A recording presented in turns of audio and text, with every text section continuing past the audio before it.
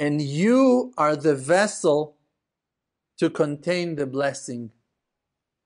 You, not by being worthy for it, not by being qualified to it, just by being created in that form that the light is coming through you when you are just alive. Now to grab it, you need to look.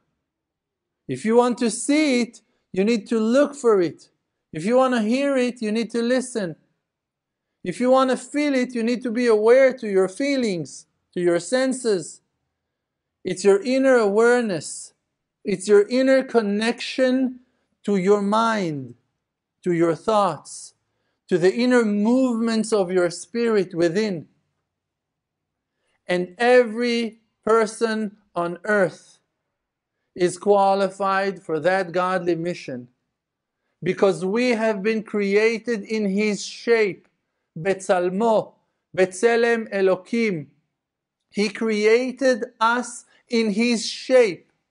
We have the same DNA as our Creator. The Creator created us from within Himself. He took out His Spirit from within and brought us out to the world. We are His straight reflection. We are the godly light that broke in a certain angle, in a certain shape, and caught a certain vessel, and is being held inside of us. And we are Him and Him.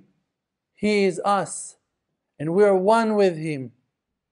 Just that in this world of reflections, in this world of dividings, things look to our eyes as if they were separate. But in the heart, nothing is separate.